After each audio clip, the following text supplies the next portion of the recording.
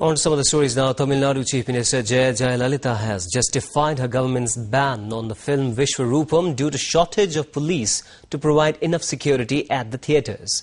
She said she had no personal grudge against Kamal Haasan, the director and the main actor of the movie, and neither did she have any personal interest in banning the movie. She further said that the ban was imposed based on intelligence inputs about the likely violence. She also said that if the leaders of the Muslim organizations and Kamal Haasan could work out an amicable agreement, the government of Tamil Nadu would facilitate it. Suppose the government had proceeded to allow the film to be screened. This film was proposed to be released in 524 theatres in Tamil Nadu alone. The Federation of Muslim Organizations had demanded a ban on the movie. Now, overruling their protests and overlooking their demand, there was every apprehension that these protests could turn violent. Maintaining law and order doesn't mean allowing a situation to turn violent, allowing violence to take place, and then stepping in to try and quell the violence and restore peace.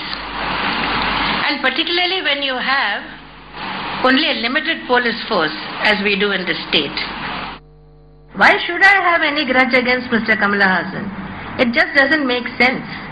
There is no reason, no motive at all. So to say that there was a demand that the film should be sold at a low price to Jaya TV, and because of that I am taking this action, is a wild, reckless charge against a responsible constitutional authority.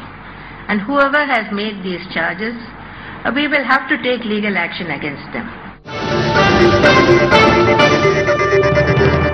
On behalf of Raj Kamal Films International and on behalf of Mr. Kamal Haasan, let me first thank our beloved Chief Minister for intervening in the issue at the right time for the right problem. I must also inform everybody concerned here that we are prepared to hold talks with the 24 or 23 Muslim movement organizations directly or through their coordinator, and with the help of Mr. Amir, I am very confident that a satisfactory solution will be arrived at. And as our Honorable Chief Minister had conveyed to us, in a press statement, the government of Tamil Nadu will facilitate a smooth release of a great movie and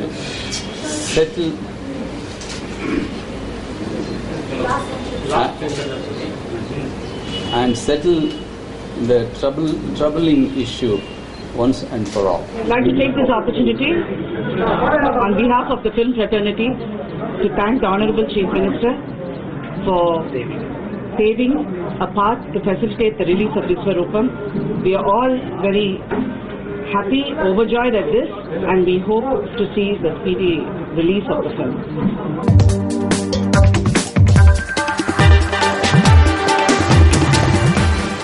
We are going through a phase which is taking us to dark ages. We have made movies with everything that's been there. Movies were taken as movies. Now to give interpretations of caste and religion and all those things, and just because 20 people are sort of getting up and shouting slogans, and the fact that the establishments and the government actually listen to them only points out one thing, that they want to do, it's an appeasement politics.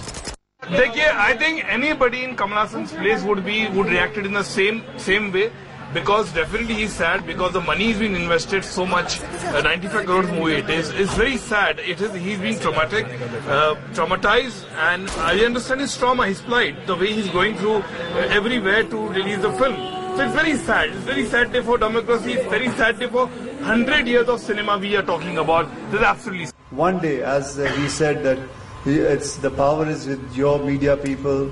Whatever we can do, we are trying to. One day it will come clean, and whatever you want to make, you making it if it is cleared by censor board, which is highly respected. That's it.